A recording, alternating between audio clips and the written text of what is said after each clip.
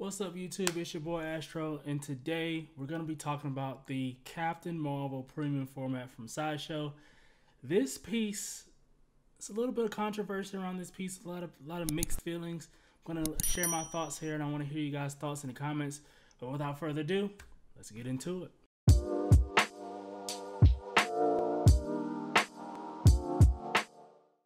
Alright, so here we are. We have the Captain Marvel premium format. Let's pull up these pictures. First things first, the thing that pops out to me the most is the head sculpt and the logo in the front. That's this whole piece right here is what pops out to me, and it looks freaking phenomenal. I mean, from the waist up, I mean, phenomenal. It's freaking phenomenal. Did a great job. Let's get straight into the controversy, right? So a lot of people did not like the little blast effects on the hands, right? I'm one of those people as well. So, you know, I don't think anything's wrong with it per se. It's just, I don't know, it just feels a little weird. Now, I'm cool with the fire and the effect up until it gets into like the blast around her hands. Up until that point, I'm fine with it. I don't know. Maybe it just could have been done a little different, but I mean, I feel like Sideshow did the best they could with this.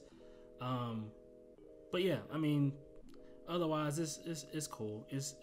I'm cool with everything else about it. I love the floating effect. Love how she's floating. I think that's really cool. We don't get that a lot, and I think they were very creative in the engineering of this piece. I thought that was really nice. Let's keep looking. Almost 24 inches tall, so it's a little bit of a taller piece. So it was, you know, normally 20, 22, 23 for quarter scale. This is almost 24, 13 wide, 11 deep. Basic measurements for a base, right?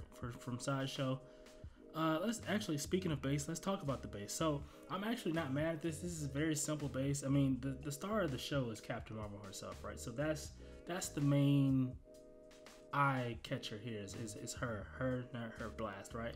The base is the base. It reminds me of the Flash's base, where his base is just kind of rubble and the street and stuff like that.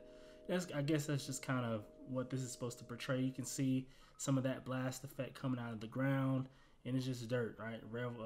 Rubble and rocks, and you know, it's just basic stuff, right? It's really not that much to look at, right? But you have a lot of that flowing motion, a lot of that fluidness in her, what do you call this, sash or belt? I don't even know what you call it, but the red belt that she has, right? There's a lot of flow with that, which is really nice. From this angle, from the side view, it looks much better, in my opinion. It looks way better for some reason. I don't know, but looking at it head on, it just looks a little weird. From behind, again, looks better. It looks better from every angle except for straight on. So, I mean, I guess that's a plus, right? Because, I mean, if you display it sideways like that, that's a win, right? But anyway, there's a lot of motion and movement in the hair, which portrays the story that she's actually flying and moving upward, which is nice. I really like that. This pose, looking at it from this angle, gives her a lot of power as well. I guess looking at her head on, I didn't realize how far back her arms were. And so now, you know, you can kind of see that, and looks like she's really, you know, about to do some damage, right? And I really like that. Yeah, like you can't really tell from this angle how far back her arms are, but yeah, I really like this. So do we only have one portrait? Is there exclusive with this? Let me see. But this portrait, I think it looks awesome. This is a great female portrait. I mean, Sideshow, I mean, they've made a name for themselves on the female portraits, and I think this is another one checked off on the list where they nailed it, right? Paint app is good. Everything's good. What are we? Let's see. Yeah, no exclusive. Okay, so it's only the one portrait. No edition size yet. The price is set at $625, which isn't bad. I'm cool with that. And again, let's give kudos to Sideshow for keeping the prices reasonable, right? As we can see in, you know, with other companies, you know, the pandemic and inflation and everything else has affected these pieces and you know, statues, but Sideshow's keeping their prices where they're supposed to be, and I can appreciate that. shipping May to August of 2023, so quite a ways off, roughly a year. And yeah, I still think this is nice. I still think this is a hit. I think this is one of those pieces that'll grow on people once it starts to ship and people start to get it in hand and start to review it on YouTube. More and more people will start to pick it up. I think it's going to be one of those type pieces. If I had to guess an edition size, I would say this will probably be around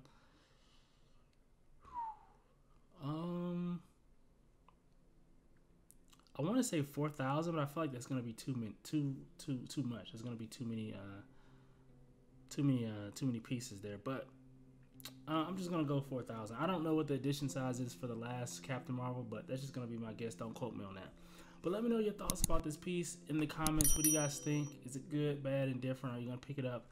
Love to hear your thoughts. But until next time, you guys be good. You be safe. And I'll see you in the next one. Peace.